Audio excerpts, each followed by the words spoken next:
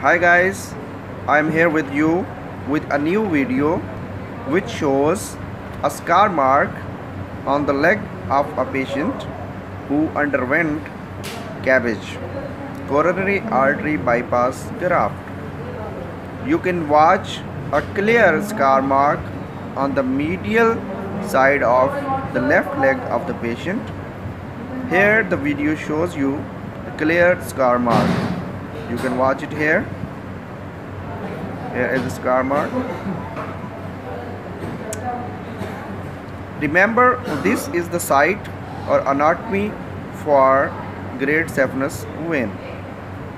So the great saphenous vein was taken for graft during CABG. You can watch the similar scar mark on the right leg. It is also on the medial side, on the site of great saphenous vein. So the great saphenous vein was taken from the both legs of the patient. You can watch it here. It is very clear scar mark. It is healed scar mark.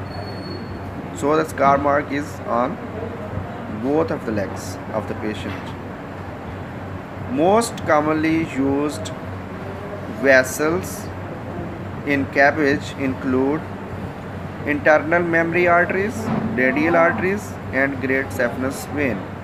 So in this case, great saphenous vein was taken from both the legs of the patient. So you have seen a clear scar mark on both the legs. Clear?